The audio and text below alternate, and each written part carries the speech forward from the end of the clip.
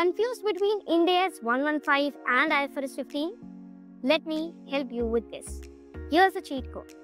See, both of them follow same 5-step model, which is identify contract price, identify performance obligation whether they are separate or single. Then identify transaction price. This means there are sometimes variable consideration, contingent, deferred. We need to keep all this in mind. Then finally, you need to allocate transaction price to performance obligation, which is generally done in the standalone prices ratio. And finally, recognize revenue as and when the performance obligation is satisfied.